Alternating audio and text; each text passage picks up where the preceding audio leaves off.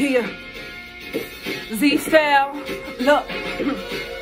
Hell yeah, I'm pissed. I can't say I'm surprised though. When they justify some crazy shit, they use the Bible, even with no respect or honor for its virtues. Screaming pro-life when they first choice is to hurt you, lock you down in chains, separate you from humanity. Been killing us for centuries. All of a sudden, it's a tragedy. Can't house the poor, can't cure the sick. Instead of using taxes for schools, they hit a lick. Can't convince me it's about the kids when you don't care how they live. And I thought church was separated from state, so how we sinning? We all gonna have to deal with our conscience, and that's a given. But you can't tell me to walk in some shoes you ain't been in. It's a cold world and a cruel land. How my reproductive rights controlled by some old man, uneducated about my body, but he vote in. They just want to take away our rights, and that's the whole plan. No ma'am, no sir, the end is getting closer. That's why I depend on the power present past this whole earth. But my faith be nothing if I don't back it by more work. So I keep on digging cause the road requires more dirt, more sweat, more grind. We can go the whole nine. The question is, will we come together when it's showtime? They coming after me, then they coming after you. We gonna wait till they bring the change like how they used to do. They just sent a message. Any right you think you have, they can take it back.